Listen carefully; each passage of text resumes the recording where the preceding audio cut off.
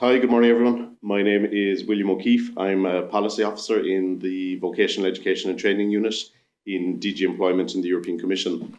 So for international audiences and indeed European audiences who don't know the EU institutions, the Commission is the executive of the EU institutions. We come with policy proposals, then negotiate them with member states through the ministers and our members of parliament, and then we work on implementation. So I work specifically in the area of vocational education and training, micro-credentials, of course, and a range of different policy topics touching on skills and qualifications. So I'm very happy to be here today. Thank you for the invitation. Thank you for to the organisers. And really, it's a welcome opportunity to be in a room with the people that I've been connecting with so often online over the last 2 years in which I've been working on this topic. The use and exploration of micro-credentials, we're going to be talking about this for the next day and a half. And it appeared on the EU policy agenda more than 2 years ago, and we begin trying to get to grips with this topic, the urgency around it, and the fact that there are projects, pilots, exploration, white papers, national discussion really going on across the board. And it was quite fundamental, and the question always for any action at EU level is, what should we do? How should we go about it? And of course, education and training is a competence of the member states. And when the Commission takes any action or works on this topic at all, we're going to deal with pushback and skepticism and outright objection. And that's certainly what happened when we started having conversations about micro-credentials. The scale of work is clear, and what's happening, you're all a demonstration of that, and you're going to hear excellent presentations during the day from our colleagues in OECD and from CEDEFOP on the amount of what's happening right now. But despite the fact that there is nothing new under the sun, short training isn't a new concept, MOOCs aren't a new concept, online training isn't a new concept. When we started to approach this idea of micro-credentials and talk about what we ultimately called a European approach, we really got a pushback, as I was saying, and for many it was considered this type of a phantom menace, you could say. And for this reason, I have a slide here. I've taken a still from the classic movie, The Phantom Menace, where there's a classic scene in this classic movie where a young Anakin Skywalker is asking Liam Neeson, I don't know what the character's name is, he's Liam Neeson, what are midichlorians? And I thought that, I had a similar question, it's a very similar word. What are micro-credentials? And we've dealt with that topic endlessly for the last 2 years, and I really want us to move on and start to move on from this event. Liam Neeson, the wise Northern Irish man that he is, answered that midichlorians are the powerhouse of the force. And in the same way, I've edited here that micro-credentials are the powerhouse of the workforce. Liam Neeson, in his wisdom, knows that he didn't need to answer, what are they? He answered, what are they for? And this is the key thing that I find has been opening up my understanding and helping the discussions I've been having and really kind of setting out a way forward. Because there is no one micro-credential, there is no one common use of them. There isn't a need to harmonize them or bring them all together. There's a need to understand what they're for, establish their relevance. And when we work on that, that's our way forward. That's our way into all the work you're going to have to do on developing ecosystems, developing our approaches to QA, implementing them, rolling them out, marketing them, and enrolling learners and demonstrating the value. We have to hook onto why is there the interest in micro-credentials and what are we going to do with them going forward. So I really won't talk anymore about what are micro-credentials, even though I tackled this through a definition next. But the conversations I'm looking forward to having with you are why are micro-credentials and what are we going to do with them. So our approach 2 years ago was to develop what's called a council recommendation. So the title is quite explanatory. It's a recommendation, it's soft law. A proposal was then adopted by all of the EU 27 ministers. And it's on a European approach. We couldn't land on anything more concrete, anything more definite, but I've grown to love this term. It's a European approach to micro-credentials for lifelong learning and employability. It's a legal text, it's written in Eurospeak, but it has been translated into all the EU languages through quite a process. And it was a 2-year process to get to this. It's full of compromise and it's tentative. And there were discussion, is this coming too soon?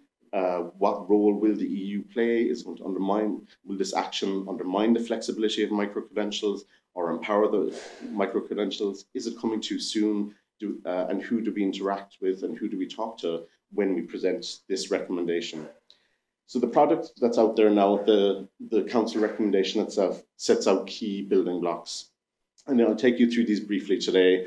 And my pitch and my message is that if we are going to start talking concretely about what are micro-credentials for and what their purpose is, then these building blocks should really be taken on board wholesale across the board, so that we have a common starting point for talking about the micro-credentials, making sure they're interoperable, we're sharing consistent information on them, and that we're just able to tick all these boxes and we have this baseline in place, and then we can get on with the real work of designing and implementing valuable micro-credentials.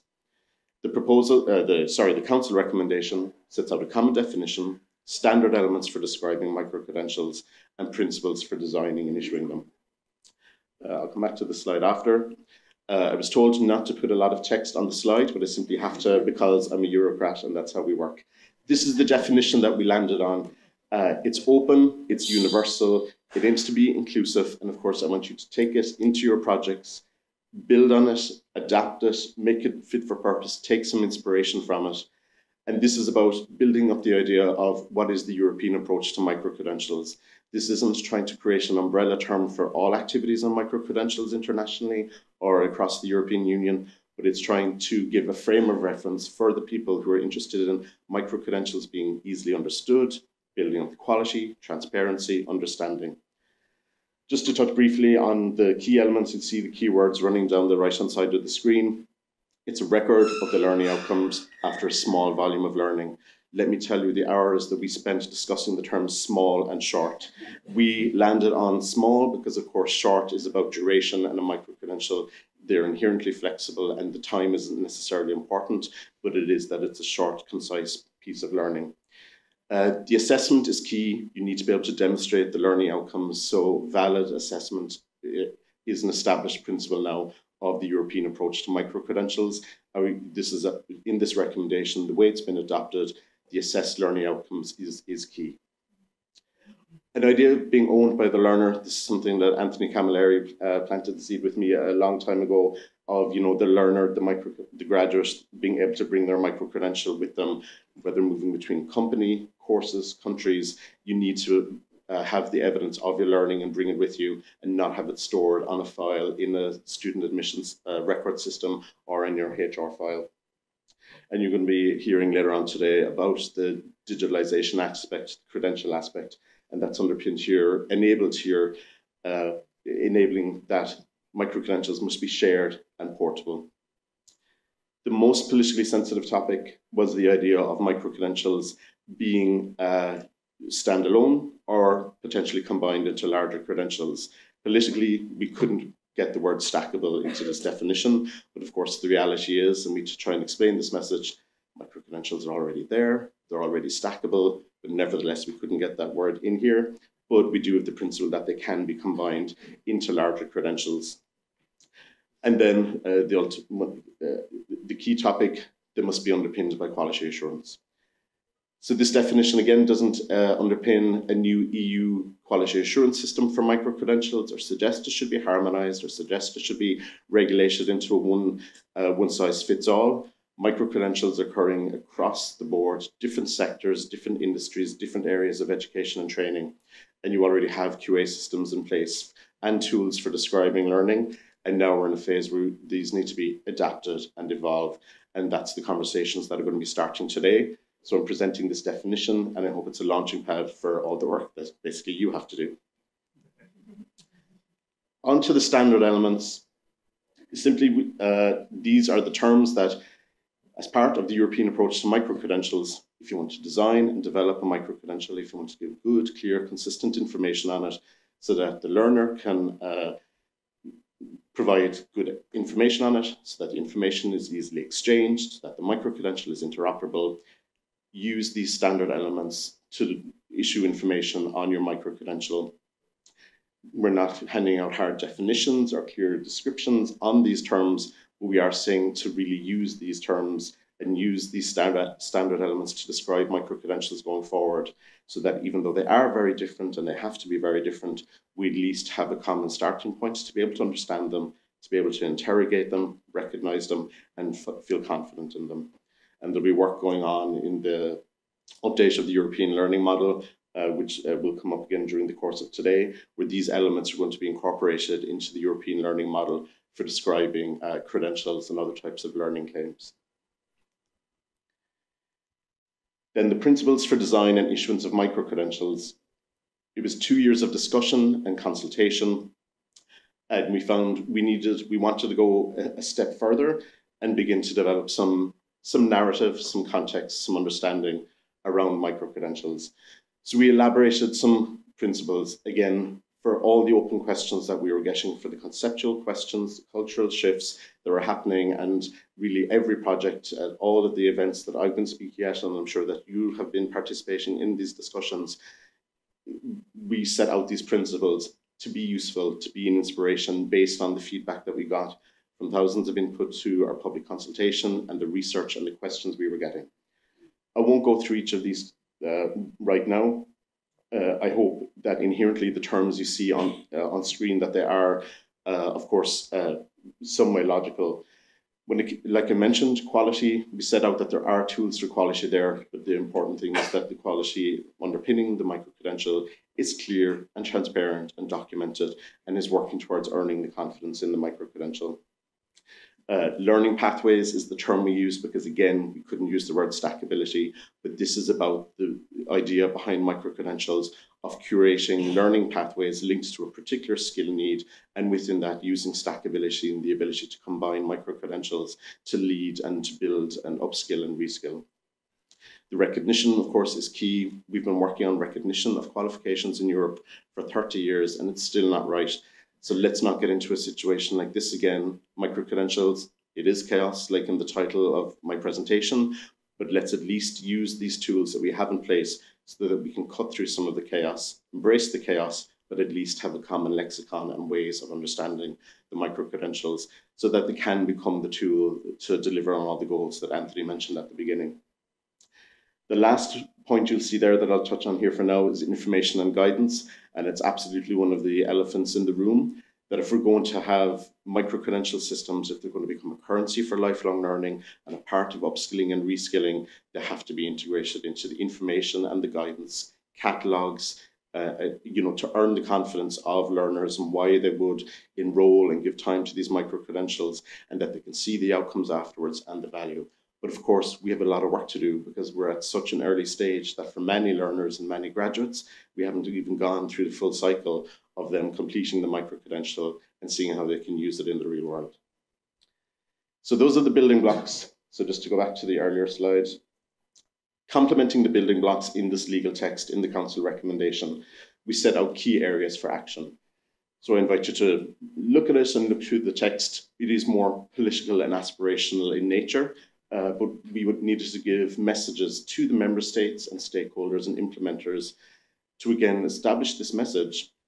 First, looking at lifelong learning, skills, and active labour market systems, micro-credentials are open and universal, and they just need to be underpinned by cooperation.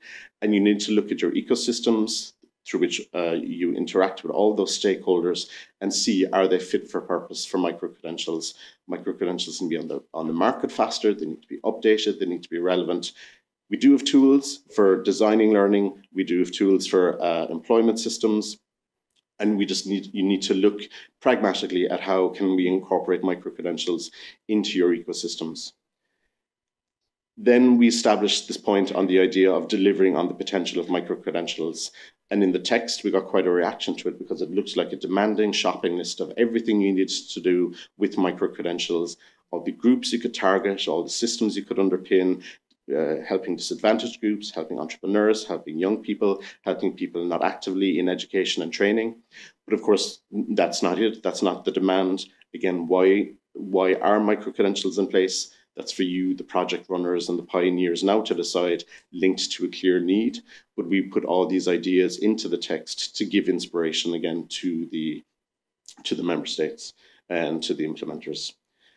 And within the text, we also set out a role for the Commission, this idea of Commission support. It's why I'm here today. And we're actively working with our colleagues in the OECD, European Training Foundation, and CEDEFOP. We'll be starting discussions on the European Qualifications Framework and the role of qualification frameworks and micro-credentials through the EQF. There's funding available and options and support coming through Erasmus+, and also work upcoming on the European Learning Model. So we're trying to look systematically at the tools and supports that are in place at EU level and really have micro-credentials permeate throughout them so that we're playing our role in establishing, as I say, this currency of micro-credentials. Then looking forward, where do we go from here? I've made my pitch to you about adopting the building blocks. I hope that they can inform and be useful launching pads for all of your work, and this idea that we have at least these pieces in place so that we can get on with all the other work that needs to be done on micro-credentials. I also want to deliver the clear message on this idea of the potential. Right now, I'm not seeing in the reports and in the analysis and in the case studies that we're collecting, micro-credentials are very active, I would say, are very present in higher education for higher end and professional skills, but micro-credentials have the potential to enable different types of learning, open up learning, more flexible access to learning for persons with disabilities, for refugees, for migrants in different settings and enabling different ways. And this is the direction of travel that we need to ensure that micro-credentials take. They can't be captured for traditional purposes. We need to really deliver on their huge potential. And lastly, I would say this idea of constructing learning pathways. In all my discussions, and particularly at the political level, and with the projects and people who are interested in micro-credentials, there's this constant assumption that micro-credentials exist to serve earning degrees or lead towards degrees.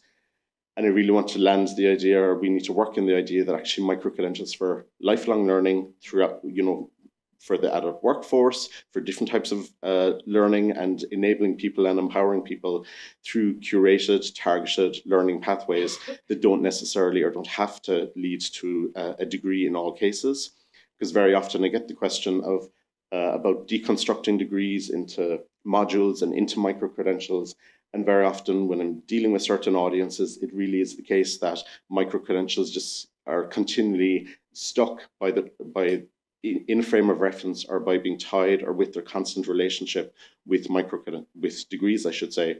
So I really want to establish the idea of the relevance of micro-credentials. Again, this idea of why are they there? And they need to have their own independent, relevant purpose. And in this way, we need to really begin building the idea of constructing learning pathways. We've been talking about the idea of lifelong learning at EU level and certainly at national level since the 1970s. And it keeps coming and going, but I really think with micro-credentials, we have an opportunity to start establishing this cultural mind shift towards this true concept of lifelong learning, and these are the vehicle to get us there. So, thank you.